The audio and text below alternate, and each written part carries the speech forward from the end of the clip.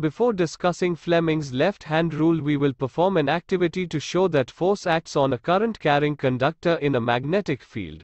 We will need a thin copper wire, electric cells, a horseshoe magnet with a strong magnetic field, a plug key, connecting wires and a stand. Now let's connect the circuit. First fit the copper wire at the two ends of stand.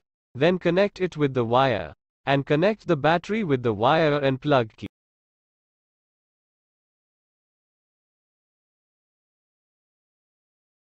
Always remember that plug key should be open while making connections. Firstly, we shall take a horseshoe magnet and keep it in such a way that copper wire is at the middle of magnet. When current is not flowing through the wire is straight. Let's mark the position of wire, point A. Now close the key. When the current will flow from top to end, the copper wire bends. Let's mark this point as point C. Now when the plug key is opened, the wire is back at its point A, which shows that only in the presence of current and magnetic field the force acts. Now we will change the direction of current by changing the ends of battery. After closing plug key, the current will flow from bottom end to top end of the copper wire. After changing the direction of current, the wire bends but in the opposite side of point C. Let's mark this point as point B.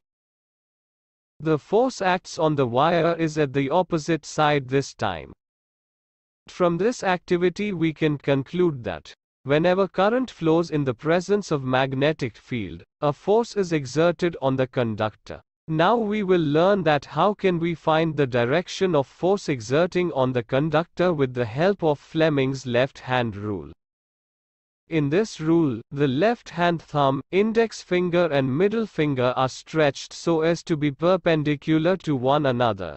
The index finger shows the direction of magnetic field.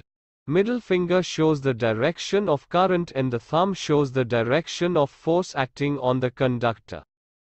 Now let's apply this rule. As you can see that current is flowing through the conductor from top end to bottom end and wire deflected towards point C. So let's verify Fleming's left-hand rule. The forefinger, middle finger and thumb should be perpendicular to one another. Forefinger shows the magnetic field of the magnet. Middle finger shows the direction of current. And the thumb shows the direction of force acting on the conductor.